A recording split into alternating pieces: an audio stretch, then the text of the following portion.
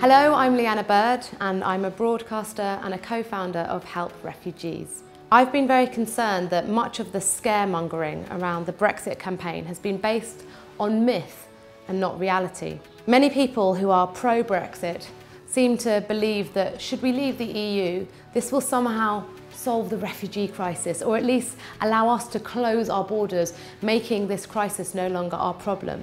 It will not stop refugees and asylum seekers wanting to come to Britain. The push factor is far stronger than the pull factor has ever been.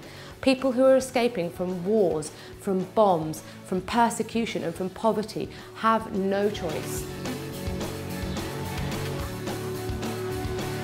A recent report has actually shown that in the last 15 years, our economy has actually been boosted by £20 billion thanks to EU migration.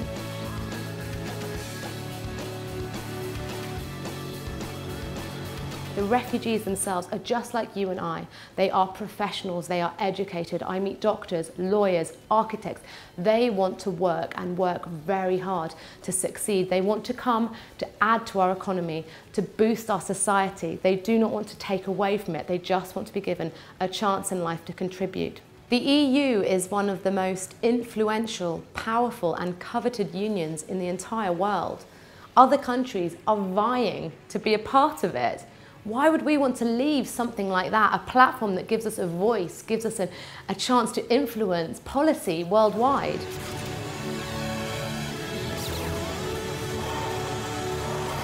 And I think also in the way that social media is connecting people in ways that it has never before and allowing these huge movements of people who can come together and really create change. Now is a time more than ever when we need to start seeing this entire world as one connected community.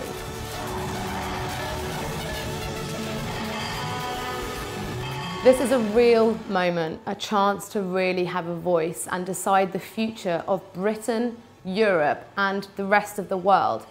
If you have any doubts about leaving, don't do it. Vote to remain.